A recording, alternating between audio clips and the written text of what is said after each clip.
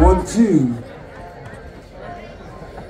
We lost a really beautiful person in the Monroe County community. He was one of the first garage bands. His name was Bob Wagner. Yeah, we all knew him, and we all knew how to do the devil dance. G.E., do you have something to add to this?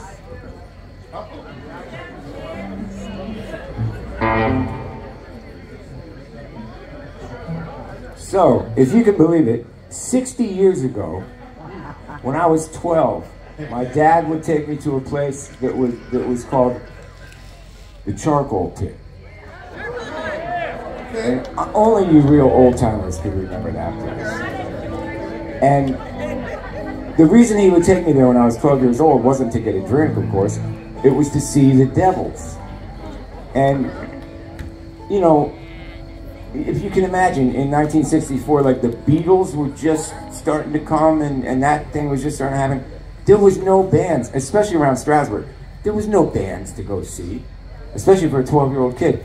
But I was playing guitar and my dad knew that I was really into it, so he would take me to see the devils. And it was the coolest thing that I ever saw. And Bob Wagner, of course. Ed Hill was the other guitar player who I eventually took a lesson from at one point, which was thrilling.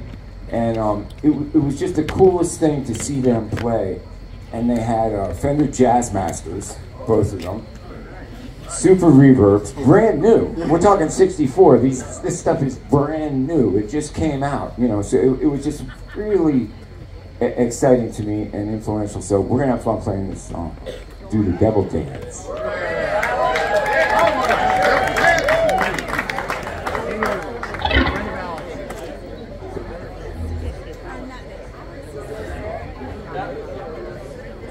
This one's for you, Bob. We miss you.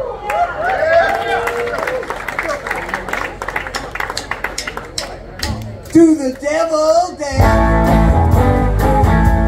The devil dance. Hey, grown man. Do the devil dance. If you don't know it, I'll show you how to do the devil dance. Come on, friend. Let's do your stuff. We're gonna get down to the way we gotta do. You can dance.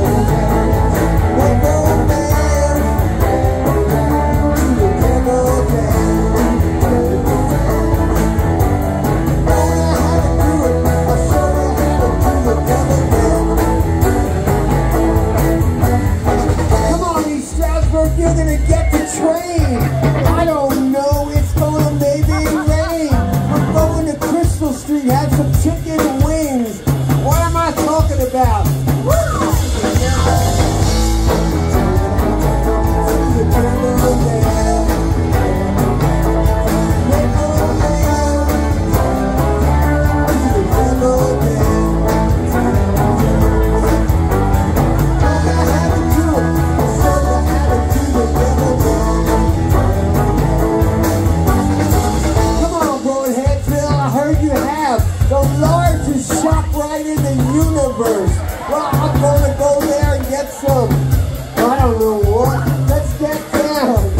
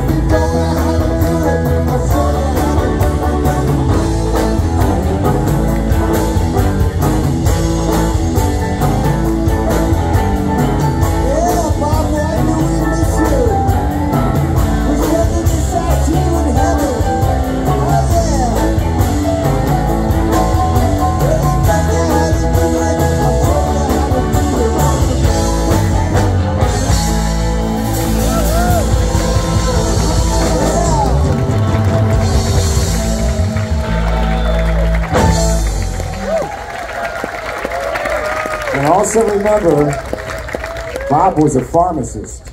Ran Derek's for some years. You'd go in and Bob would have the little white outfit on. Wow, that's awesome. Filling out prescriptions during the day, a black cape at night, right? No. Well.